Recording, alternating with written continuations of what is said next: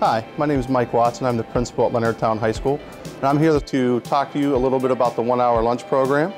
You will also hear from 3 students today, the junior class presidents at each of the 3 high schools, Leonardtown High School, Great Mills High School, and Chopticon High School. I'm Nolan Rapazzi. I am the junior class president at Leonardtown High School. Our mission for the 1-hour lunch is for students to utilize their time wisely, whether it be scheduling out the week or the month for what they have to do and what to do, kind of making a syllabus for themselves, finishing homework or doing homework if they so feel like it. Also, getting involved with school activities is one of the bigger ones. Is now they have the opportunity, they can now get the motivation to do so. The benefits for students are just too rich to not do the 1-hour lunch program.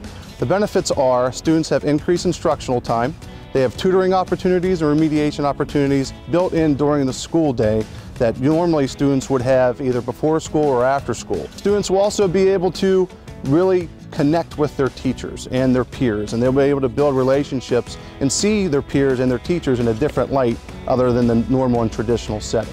Students have access to technology during the day. They have a full hour where they can utilize technology.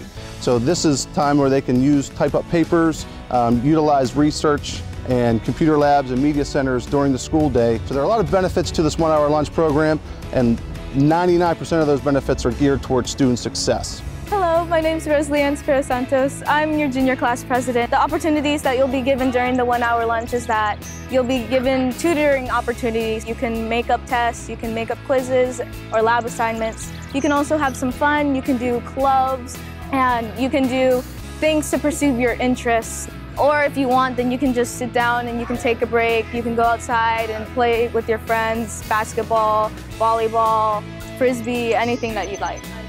But the thing is, if you get in trouble, if you're doing something that you're not supposed to do, or you get caught up in ISI or whatever, then you're not going to be able to take the opportunities that the 1-hour lunch gives you. I'm Hannah Hudson, the junior class president of Chopticon High School, and I'm here to talk about the satellite locations and new lunches that'll be available for next year. Satellite locations will now be able to eat in the auditorium lobby. There will be new tables that will be ordered for the courtyard, which people use to transport between classes. And we will not be allowed to eat in the hallways, stairways, media center, or the auditorium. The auditorium will be closed completely during lunch. You will be able to eat your lunches in other teachers' classrooms as long as you have a tray in hand, and that can be used as your pass. And we'll also have new lunch options available, such as new salads, which include cranberry almond. We'll be having new types of wraps, such as buffalo chicken wraps, and we'll also be serving pastas, such as chicken curry, and a bunch of other things. We'll also be having new drinks, such as Powerade and Naked Juice, and you will be able to get these grab-and-go options outside of the auditorium because we will be having setups out there to where you can get your lunch.